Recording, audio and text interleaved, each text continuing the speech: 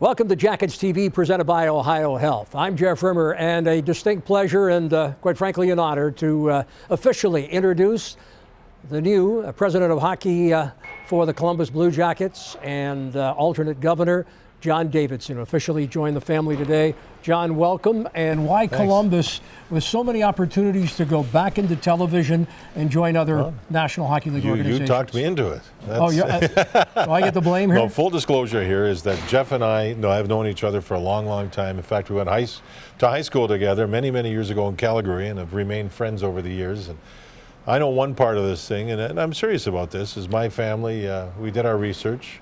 And you've always been a very strong advocate of the Columbus area and the Blue Jackets organization, and that weighed into it. I think, aside from that, is that when I look at the whole picture, it's an ideal situation for myself and my family, in that we are coming over from St. Louis. We loved St. Louis, a great city.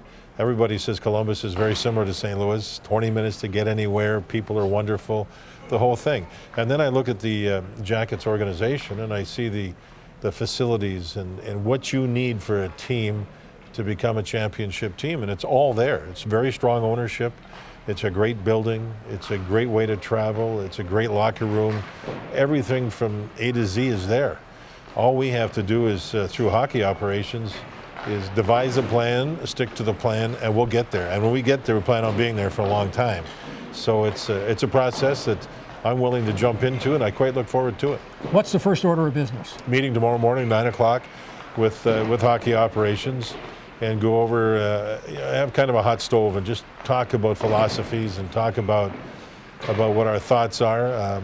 We all know there's a lockout, a very disappointing lockout on right now, so there's no hockey being played at the NHL level. But if that's the way it is and it's out of our hands, then let's get our act in order and keep working. And as I've mentioned throughout the day, this is a very important season for the Blue Jackets, hockey or no hockey, knowing that they have the draft picks that they have put into place.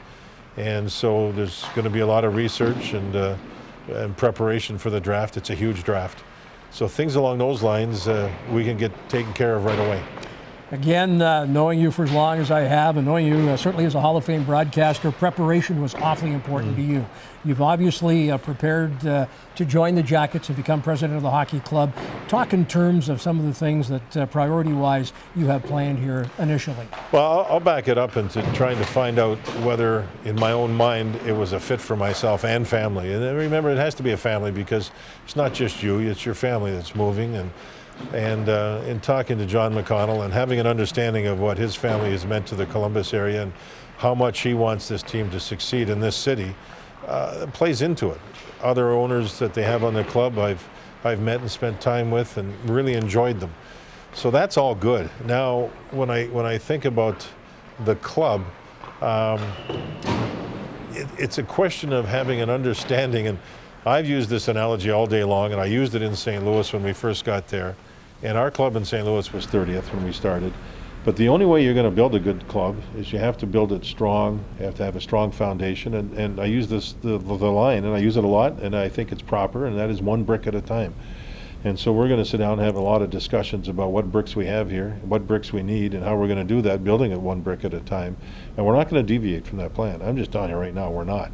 BlueJackets.com, of course, a very popular website, and we've asked Blue Jacket fans to send in their questions for John Davidson. I'll take this question first. And the Blue Jackets organization has a lot of challenges that it's overcome in the past, but there are certainly more, John, that will be faced in the near and distant future. What challenge or challenges are you most eager to take on upon joining the organization? No, it's everything. It's everything. I know how many points this team had last year. I know what it takes to get into the playoffs, and I know what it takes to get from that point to that point. And it's aggressive patience, if that makes sense. You want to be aggressive as an organization in the way you play. You want to be aggressive in doing your research. You want to be aggressive in working with players to get them in better shape, whether they're here or in the minors. You want to be aggressive, but you also want to be patient with your plan. And that's the way we're going. Another question here, and this is from a father. My son is a high school goaltender who aspires one day to manage a National Hockey League team. Of course, he'd love to play in the NHL, but that's against the odds. If he was your son, John, what advice would you offer to set him on the path to making his dream a reality? Well, go to school. Go to school for sure and get every bit of knowledge through education you possibly can, because that'll help you anywhere you go. And if you want to sidetrack while you're doing your schooling and get into hockey, start anywhere. Start on the bench as a stick boy if you have to. There's plenty of success stories in our game where people have gone to an organization and worked their way up. A classic example would be Doug Armstrong, who won General Manager of the Year last year with the St. Louis Blues. He started many years ago with the Minnesota North Stars in a very low-level job, but he worked his way up and was patient and took advantage of an opportunity, and that's what, you need breaks, but you work for breaks. But you have to start somewhere. It doesn't matter if it's a high school team or a college team or whatever team, and you have to stay with it. One more question, and what intrigued you most about Columbus before you made your decision? It's not that easy where it's just one or two things. It's everything. And again, I talked about this earlier today. You take a notepad and you draw a line right down the middle and you try to weigh the pros and cons. There are no cons. No, I know what the job is, trying to improve the team, but the city itself, the easy access of getting around in the city, the facility here, the strength of ownership and the ownership group, the passion that's in this city, the want for a winner to be here. You sense all this. So when you start, city, check, strength of ownership, check, the want that the people in the city have as sports fans for the Blue Jackets to succeed, check. It's all check, check, check. The facility, check. The locker room, check. Everything, check, check, check. There's no negatives over there.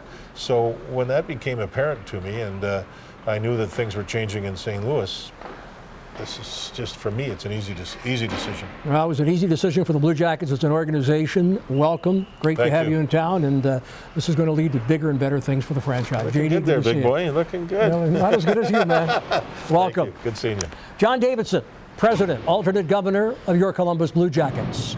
And that's Jackets TV. I'm Jeff Rimmer. Thanks for joining us.